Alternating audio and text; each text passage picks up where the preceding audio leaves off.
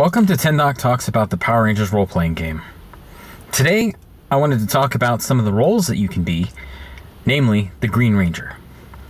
Why are we starting with the Green Ranger when the very first entry is the Black Ranger? Because you know you want to be the Green Ranger. If someone asks you, hey, we're going to play the Power Rangers role-playing game, what Power Ranger do you want to be? Red and green, right? Gotta be. Well, let's take a look at the Green Ranger and see how viable he is as a role in the game. Anybody who has played Dungeons & Dragons before has an idea of what base classes are. Fighter, cleric, rogue, wizard, etc. Power Rangers does not quite have that, but they do have parallels, or they do have things that get rather close. And in this case, the Green Ranger is most closely related to Dungeons & Dragons Rogue. Although, it has much more survivability than a Dungeons & Dragons Rogue. As you may have already noticed, health in the Power Rangers role-playing game is determined by skill selection and has nothing to do with your role, or, class. And your defenses also don't have very much to do, well, it kind of has to do with your role, but for the most part, again, it's about how you spent your essence points. The Green Ranger actually is pretty stacked when you make him, because he gets +2 strength and +1 speed right away. And strength and speed are the two things that increase the fastest on him. He gets 7 improvements to strength and 7 improvements to speed, 3 improvements to smarts, and 4 improvements to social throughout his leveling up career. So he's very fast and he's very strong, but his special abilities are such that he functions best alone. So what do I mean by that? He has a solo strike ability that he gets from level 1. Basically, if the target of his attack isn't adjacent to any of your allies, you get to add a shift to your roll, which is an advantage. So if your martial arts ability was 1d4, it becomes 1d6 for this round. Or if it was already 1d6, it becomes 1d8, etc., etc.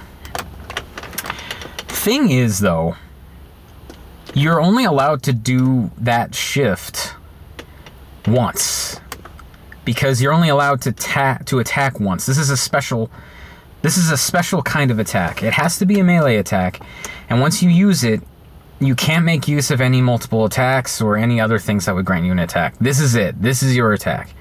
And at level 1, it's only 1 shift, but by level 20, I think it's up to 3 or 4. So it levels up with you as you go. So it's still pretty good.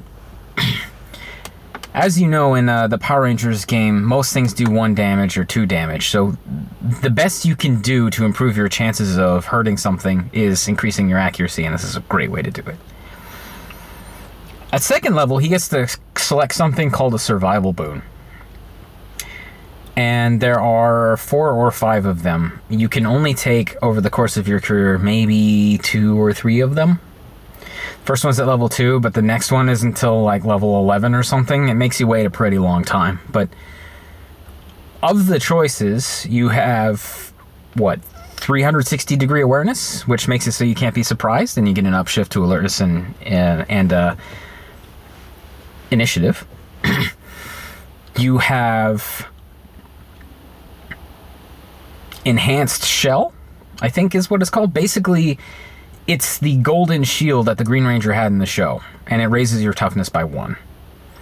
Well, yeah, raises your toughness by 1. So, if you actually want to look like the Green Ranger from the show with the shield, you need to take this survival boon.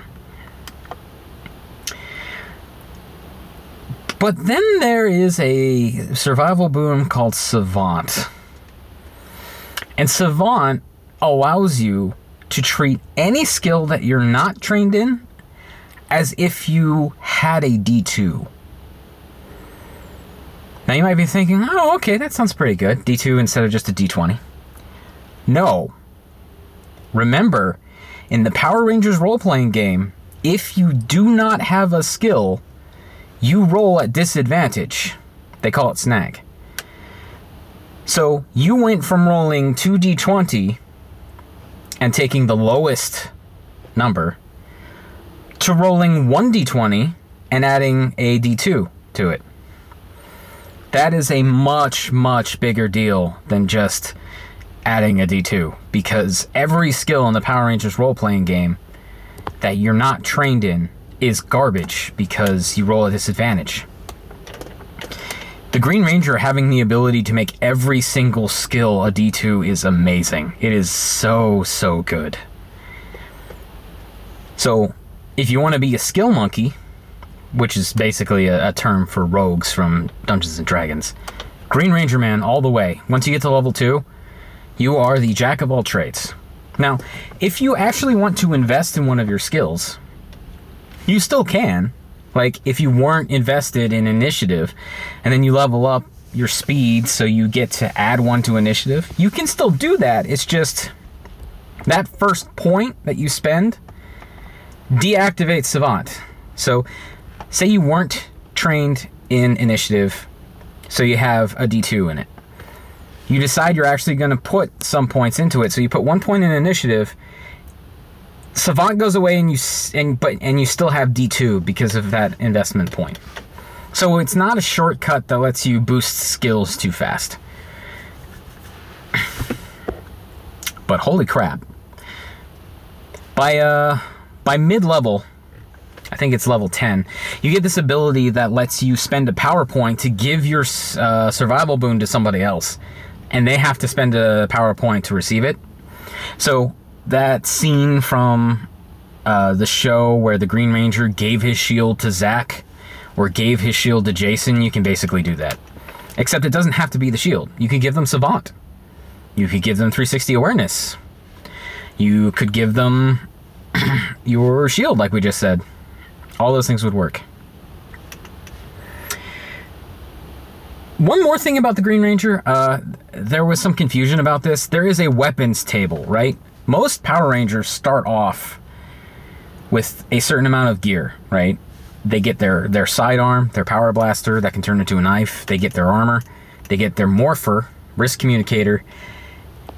And they normally get a power weapon. Green Ranger's starting equipment doesn't start with a power weapon because it's an ability that they mention a little bit later.